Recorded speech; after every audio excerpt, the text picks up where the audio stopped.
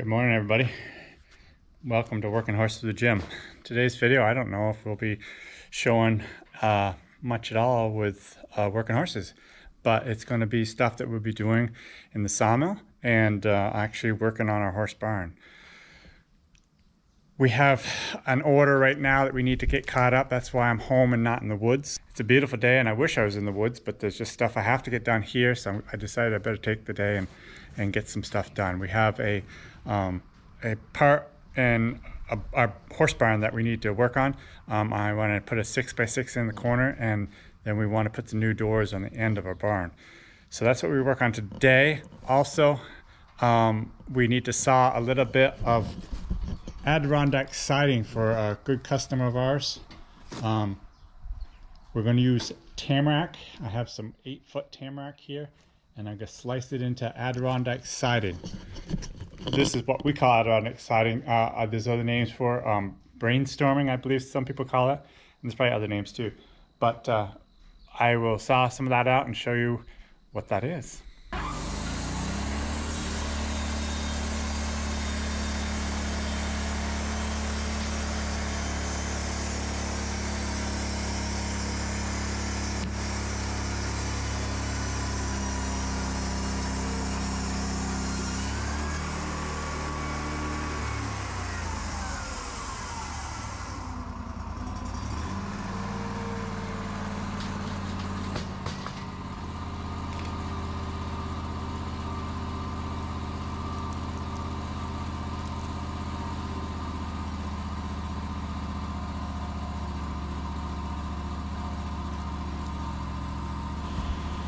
I really hate wearing gloves, especially on these warmer days, but this tamarack, or better known as larch, has tiny little slivers in it that seem to be able to get into my fingers, and also they have a heavy resin, a pitch that is extremely sticky, so I do wear gloves quite often when I'm dealing with this wood, but it also makes a really good rot resistant wood because of that.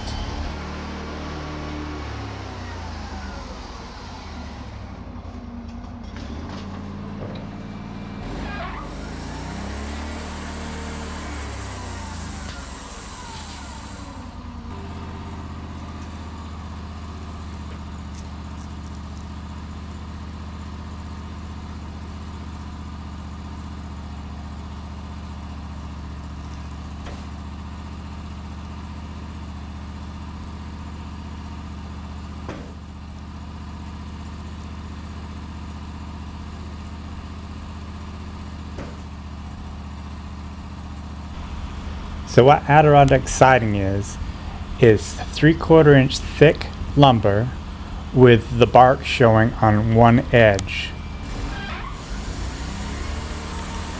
As you can see underneath the sawmill, there's a lot of water kind of pouring out from underneath it. I have water in a tank up beside the mill, and on this tamarack I will use a lot of water to flush the blade to keep that pitch from sticking to the blade and causing troubles.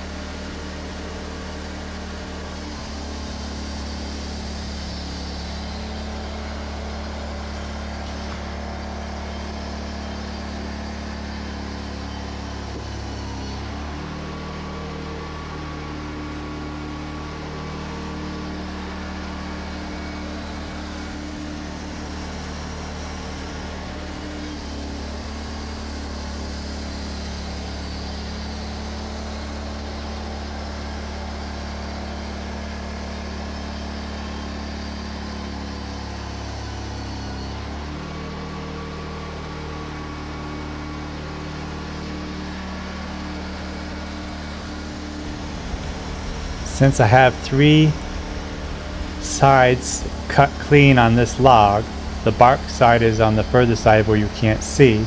So now I'm just sawing down through every 3/4 of an inch. Actually, I'm going down 7/8 of an inch because I want to end up with a 3/4 inch product and the saw kerf is 1/8 of an inch, so I need to adjust for that.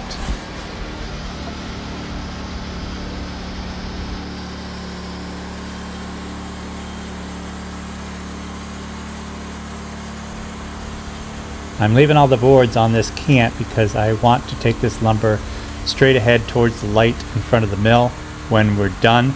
So I will saw potentially all the way down through this log, but I do want to show you something. So in just a minute I will actually drag a big pile back to me and explain something to you.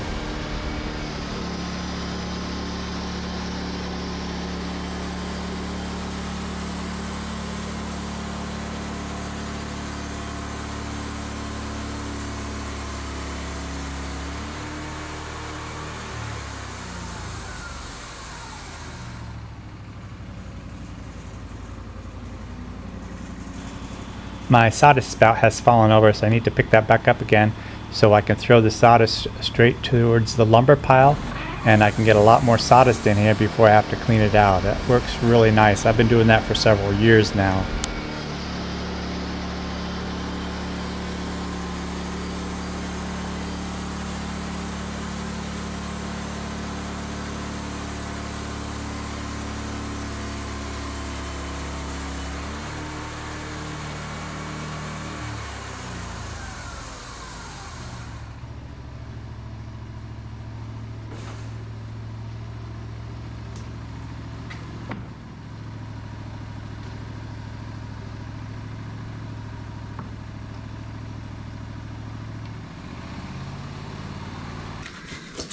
Okay, I'm going to try to explain to people that have never used Adirondack siding how it works.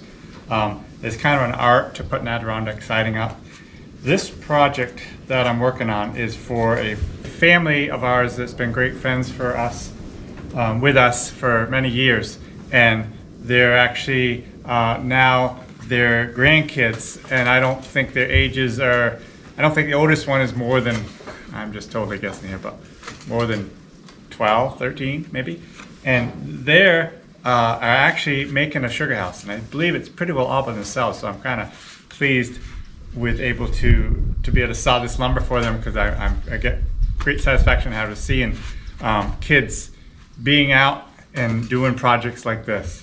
So what you do, this is all cut 3/4 inches thick, so you will always start,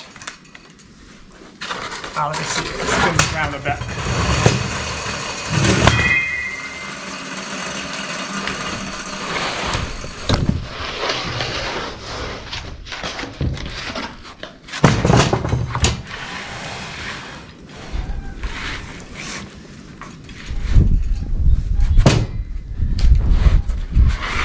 Start at the bottom, and then what you do is have a slight overlap on every piece, and continue building up your wall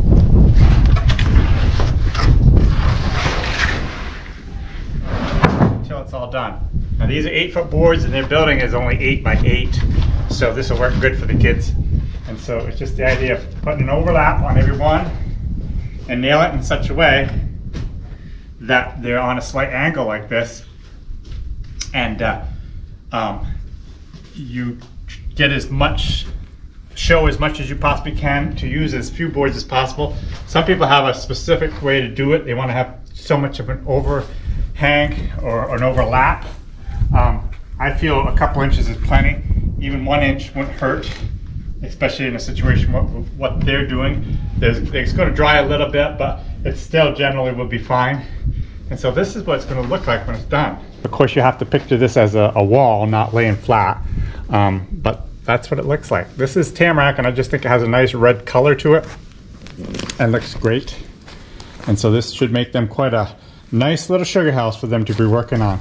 It's not very big, so I expect that these 3 logs, maybe I'll need 1 more log, to do enough for them. And yeah, that's what we're doing at this time, and we'll get this done, and then we'll go get a 16-foot log for a 6x6.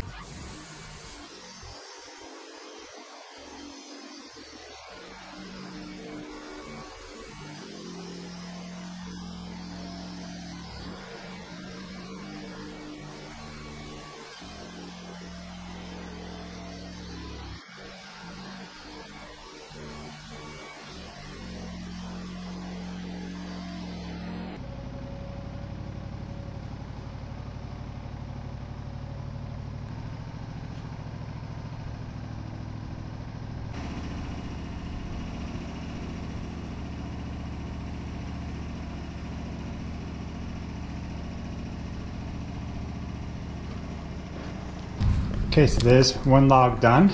I wanted to show you up here on our wall years ago. This is pine Adirondack siding, and we actually just stuck that up there just so customers could see what they could be buying. This is pine, and we try to use, sometimes people like really grubby logs, which that one was, with those big knots, and so that's what it can look like as a kind of a really rustic look. And then down here we have another section that just shows a not quite so rustic look, more of a smooth barked pine, and just to give you an idea what different Adirondack siding can look like. The tamarack that I'm sawing today will not have that really rustic look, but it's just got a special different color with the redness to it, so I really like it. And not only that, it will last an awful long time because it's tamarack, and tamarack can take the weather really well, so it should make good siding for the kids' sugar house.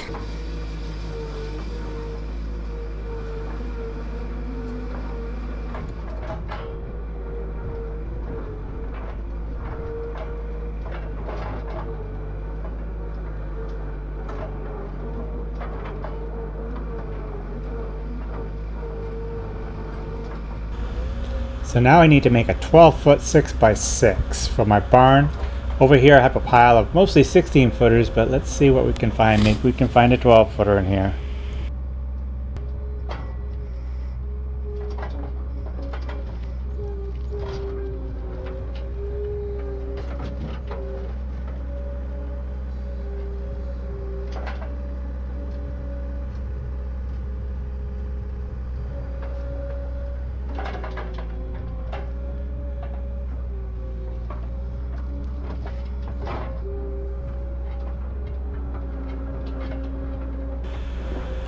It's not very big, but I think it will work.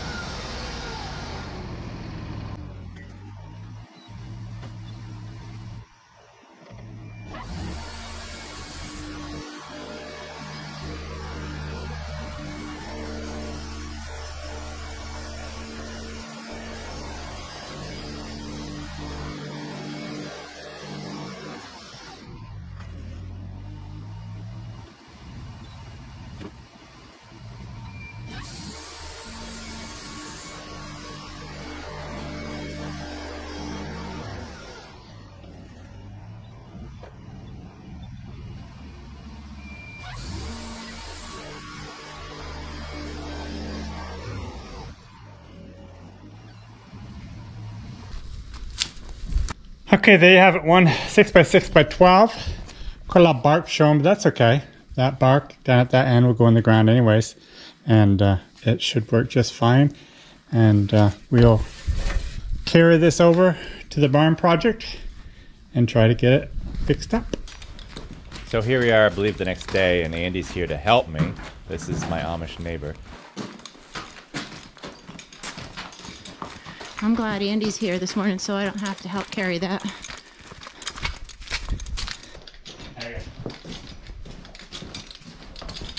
So should we try to slide on the concrete that we did before?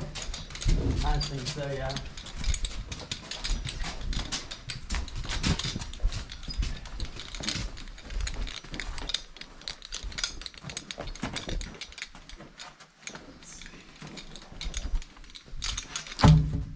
We've already got one post up here.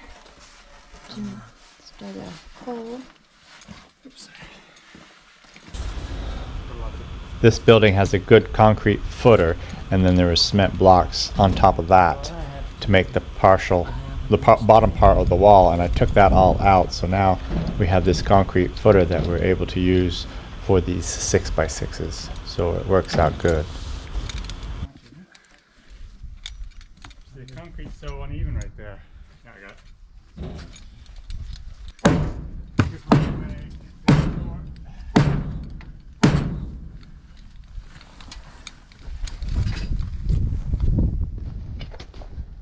Yeah.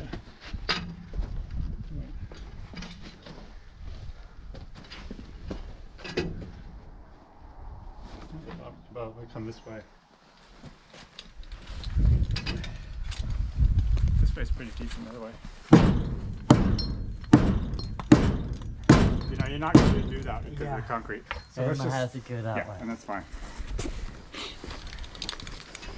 We're going to have to, for board and batten in here, Yeah. you'll have to, there's plenty of stuff around. Okay. And you will only go as far as just concentrate on, getting some 2x4s across here. Yeah. And go for the board and batten here. Yeah. And same with here, do something just to close it off. Don't worry about it. Yeah. Whatever over here. But here you can do actually board and batten. And maybe take a 2x4 and tie this off to hold that. Yeah. And I'll figure something out. see, I still got a half an hour, so why don't we get that screwed in? Oh, it may not be. And I'll start sliding the dirt in, and you can do what needs to be done by hand.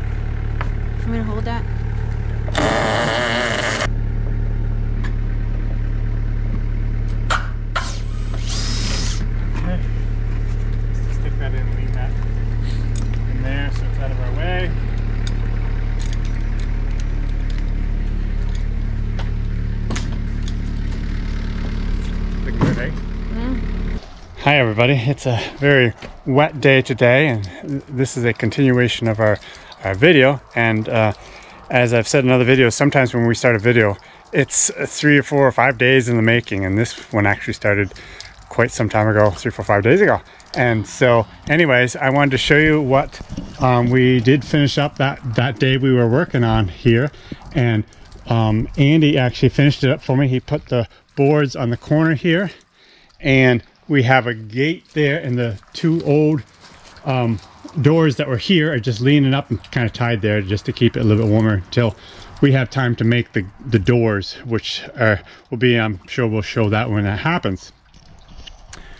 We weren't going to show anything to do with the horses on this video, but we decided we've got to go get some round bales, so we'll show a real quick clip of that, so that is still horse related video.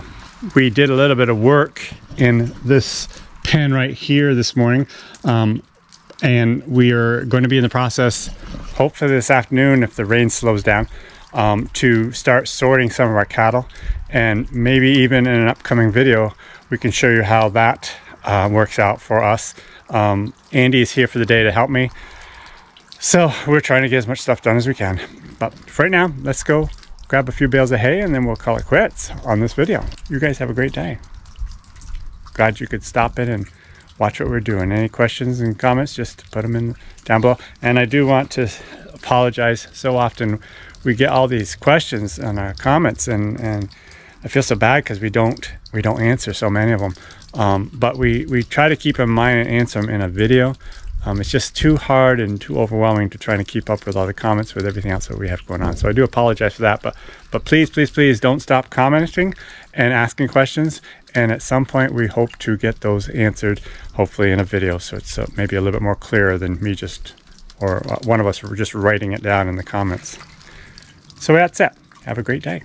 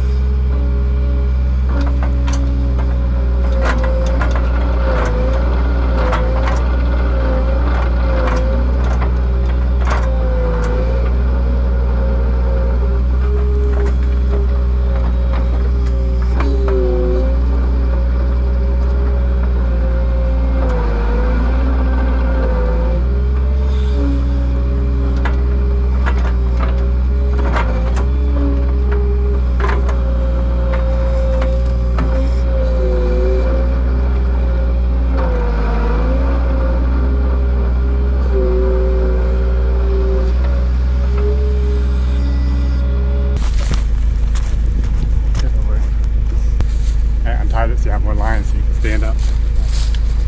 Okay.